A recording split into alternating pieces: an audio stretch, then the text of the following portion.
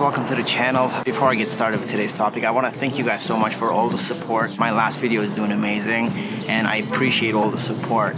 So today's topic will actually be the autofocus on the XT4.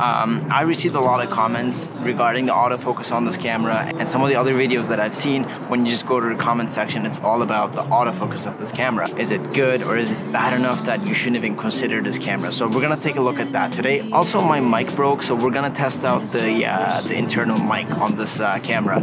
I hope it's good. I really didn't want to wait for a new mic to put out this video. I wanted to create. I feel good. I'm in a good creative flow right now, so I don't really want to stop that. So I am gonna go ahead and shoot today, and later on in this video there's a nice surprise for you guys. So let's start with the test. Just so you guys know, I will be testing out a Fuji lens today, 16-50, as well as Canon EF mount lenses with the Fringer Pro 2 adapter thingy. It's I'm actually pretty impressed with this adapter, but first let's start with the Fuji lens. Autofocus is something special for me because I shot with a Nikon for the longest time. Nikon and autofocus is not really a thing, so with Fuji, I am just super pleased with the autofocus on this camera.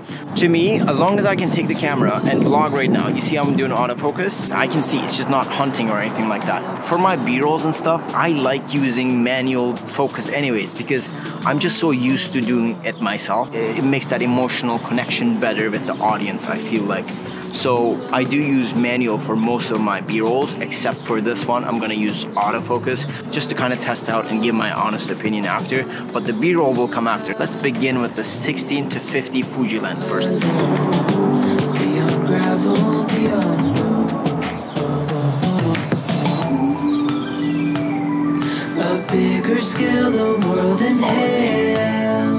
I have the eye tracker on as well, so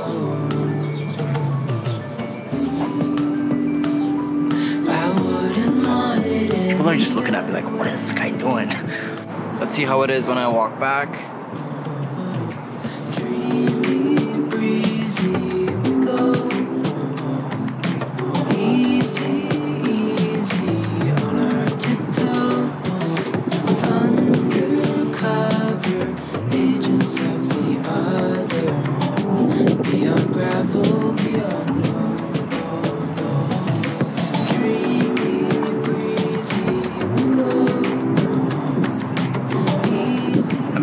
Camera picks up quick, like the actual tracker catches my face super quick. Like this is not a super fast lens. I'm at 3.5 aperture right now, so with a faster lens I think it could be better, but as you know, as soon as I get into the frame, it does make the square around my face and my eye. It's just, but the actual lens, but actual focus takes a little longer. With this camera, there is different settings in the focus sensitivity.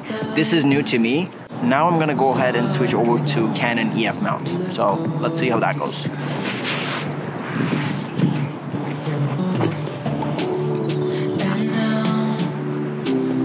There's something in the air and a sparkly shimmer on our skin.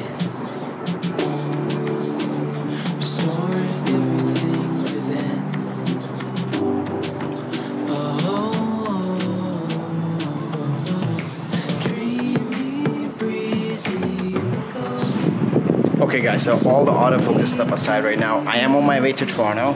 I do have a little surprise for you guys, like I said in the beginning of the video. I am gonna shoot a little special B-roll there, and everything will be on autofocus today. So let's begin the B-roll.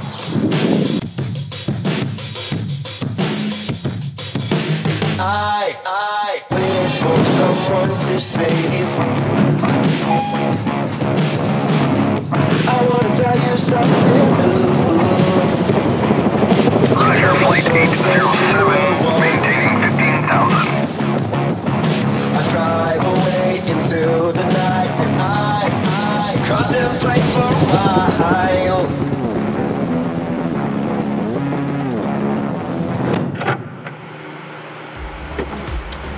Helicopter was insane. It was so fun. It was my first time in a helicopter, and God, it was so much fun. I'm sorry about the sound, but I do really want to test out the mic, the internal mic of this camera. I'm gonna close this video up and we're gonna kind of do a last autofocus test. I just felt like we did all the tests in good lighting today, so I wanted to close it up in a darker scene just to kind of test out the autofocus further. Now, I have enough lighting back there, but right now I'm just kind of speaking into the darkness of my trunk. So let's do a few more quick tests.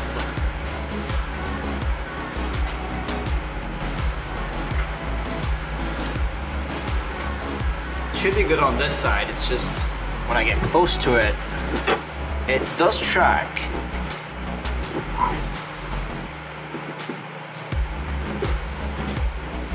Honestly guys, to me there's nothing to complain about the autofocus.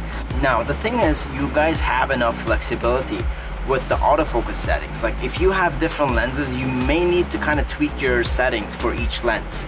To me, I rather have 10-bit rather than phenomenal autofocus like Canon. Canon just released the R5, which has 10-bit, but this Fujifilm, like you're paying half the price. You're paying half the price for 10-bit. Yes, it's cropped. And autofocus, is it great? Is it good as Canon? No. Is it good as Sony? I don't think so. I haven't tested a lot of Sonys, but I know Canon autofocus is amazing. So there is just no perfect camera. You guys need to kind of find out your own grounds as to what you need as a camera. To me, this is the perfect camera. Alright guys, if you liked the video, go ahead and subscribe, and I'll see you guys in the next video. Bye.